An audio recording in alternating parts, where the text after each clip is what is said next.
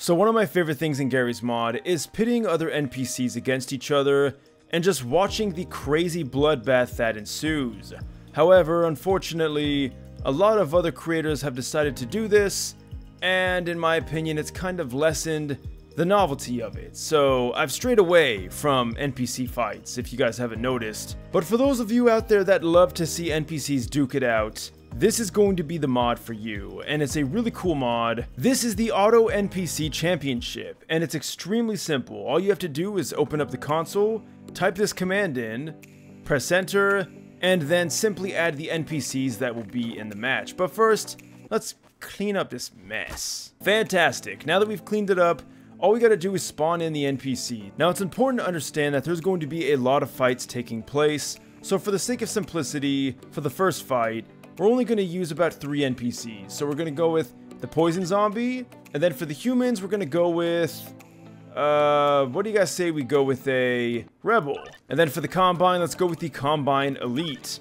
Now that we have those 3 NPCs put in place, we're simply going to go back into here, re-put in the same command, and let the fights begin.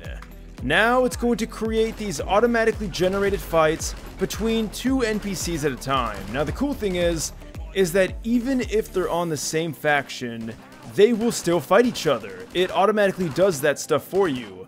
But we can see here that this rebel is definitely doing his best against a combine elite. Unfortunately, he lost, but now we're already on to the next fight, and the combine has to fight, well, a poison zombie, which is a pretty beefy zombie that can very easily take you down in just a few hits. Although the poison zombie is very slow and the combine elite is definitely taking advantage of that. What happens when he throws a poison headcrab right in his face? And there goes all of his health. If he gets hit one more time, he is a goner. And he gets right up in the zombie's face. Is that a good idea? No, it was not. The poison zombie wins. Now it's on to the rebel. And here we can see pretty much, well, the same thing is happening. He's throwing the head crabs. The head crabs are jumping, taking the NPC's health all the way down to 1. Now be mindful, guys, that these NPCs don't have the HEV suits, so they don't have the neurotoxin defense that Gordon has, which means their health is not going to regenerate when it gets down to 1. And she better do something quick! That was suggestive. Alright, so there we go. Once you have all the fights done, once each NPC has individually fought every other NPC, their scores are tallied up and you get the results in the console. So we can see here, you get +1 points when you win and -1 when you lose. Unfortunately, the rebel lost, well, more than they won, so they're -2. We can see that the combine elite is at 0, so pretty much didn't go anywhere, and the poison zombie is at a score of 2, which means the poison zombie wins the championship. And of course, who said you had to stick with standard map layouts for this? I went ahead and kind of made my own little battleground. Don't really know what this is all about, but it gives NPCs areas to hide. Now whether or not they'll use those hiding spots, well, I don't know if nodes really know how to work around this unless they're baked into the map, but let's go ahead and go with it anyway, just to get some diversity here. For the NPCs for this fight, I'm thinking we should go a bit harder than we did. Definitely gonna throw in a hunter. And you can also add in any NPCs you want. So that even means, yes, the ploosh. But the ploosh is going to destroy everything. So maybe we shouldn't put it in. Screw it anyway, we're gonna put it in. And just for the lulz, we're gonna put in the Demogorgon. I don't know why, I've never watched Stranger Things, but let's just go with it. And now we're gonna put in some pretty beefy NPCs from the Resistance here. I'm thinking either Dog or Alex. I'm gonna put Alex. And then for this, we're gonna definitely put in the Antlion Guard. I would love to see how that works. Alright, so that is a lot of NPCs, and these fights are going to take quite a long time, so let's go ahead, let's get this started, and let's see who wins. First things first, we have Alex versus the Antlion Guard. Not a good fight for Alex, unless she really knows how to use that shotgun. Now, it's important to note that I chose Alex for one reason. She has an incredible amount of health. Sadly, not enough though. And now it's the Demogorgon. And the Demogorgon got wrecked. Now it's Alex versus the Demogorgon. And unfortunately, she spawned in the worst spot. Here, Alex, let me help you out there. It doesn't really matter because the Demogorgon is so fast that it's going to be on her ass anyway. But she is definitely using that shotgun to full effect. Now we're on to the Ploosh versus the Antlion Guard. This is going to be an epic fight. By the way, guys, I did freeze all these props down, so if they move, well, that just shows the immense power of some of these NPCs. Alright, and Ploosh is really giving it to this Antlion Guard. Now it's Alex versus the Ploosh.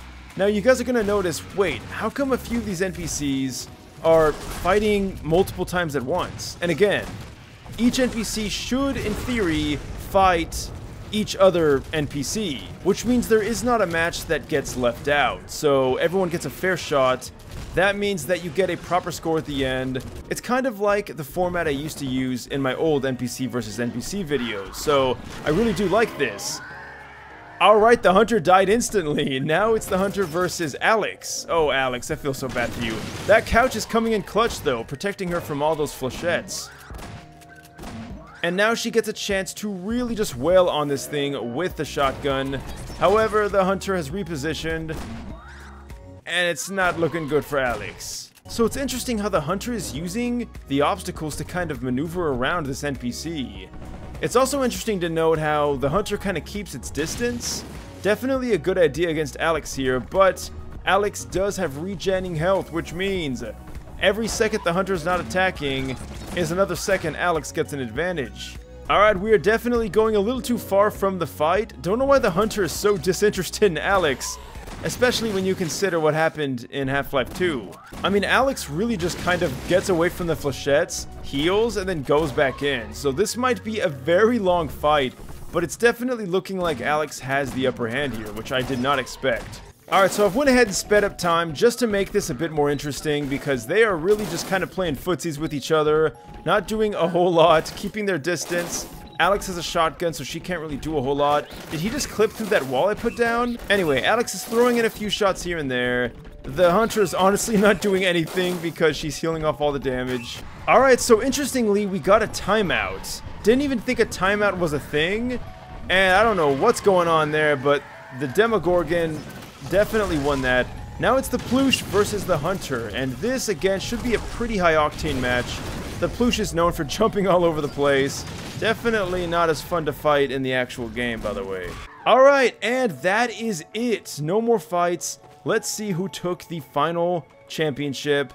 And, well, I think you guys knew where this was going. We have the Ploosh at 4, which is the most, and is the winner of this championship. Next up, we have the Antlion Guard with a score of 2, and the Demogorgon with a score of 0. Interesting.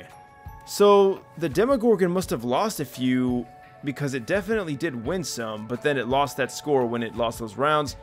Then we have the Hunter with -3, and then Alex with, as well, -3. Kind of a sad score. I think that timeout definitely did kind of screw both of them. Like I said, you can choose NPCs of the same faction, so if you ever want to figure out which of the Combine is the best, guess what? You can totally do that. And again, you don't have to change any settings, just simply put it on and watch the fight ensue.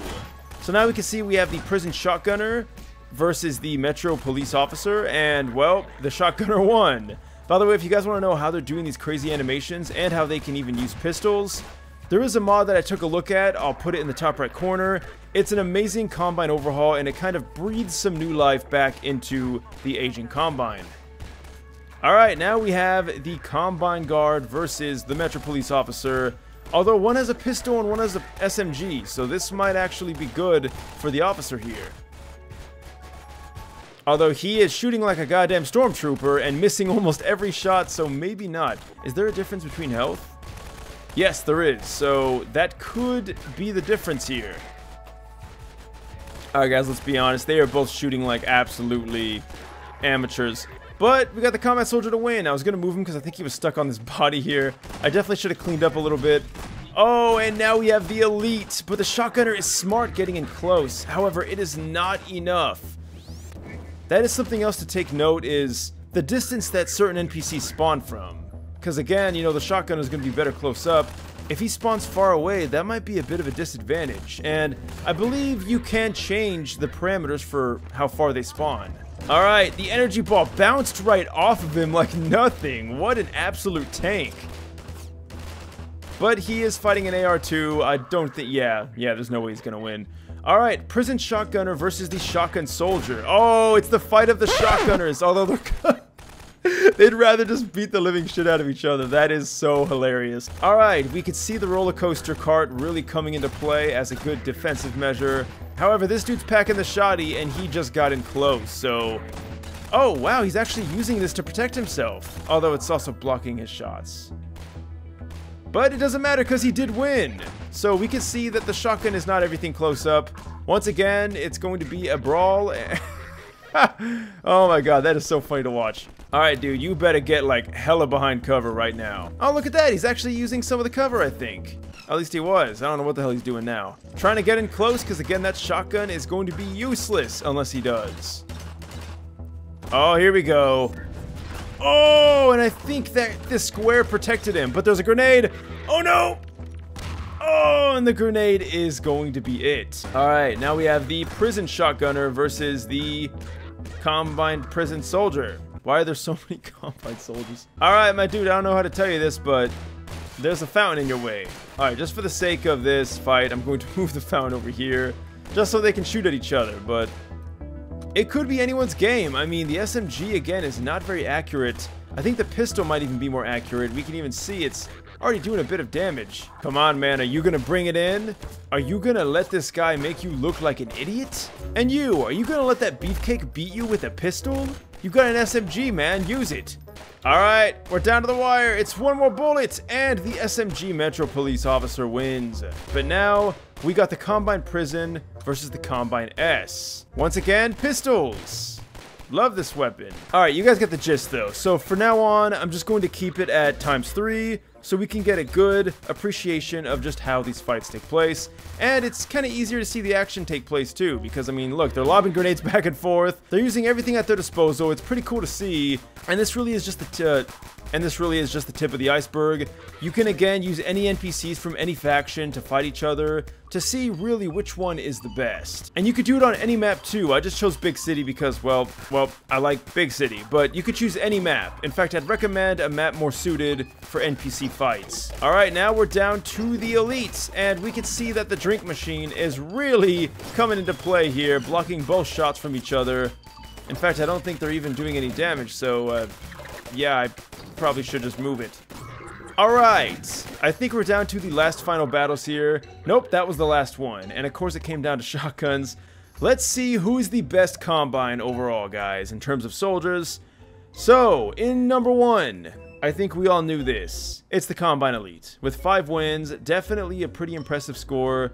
Next up we have the shotgunner, the prison shotgunner in particular, with 1. Everyone else got negative, so definitely probably got owned by the elite. But we can see that the worst out of all of them is the shotgun soldier. I guess he got stuck on a few props or something, but I thought the shotgun would be good. So there you guys have it, a really cool mod to make your own NPC championships with pretty much no effort on your part except for just choosing the combatants. I would love to see what you guys suggest down below. If you have any suggestions, links will be in the description. Thank you guys so much for watching this until the end, and until next time, farewell.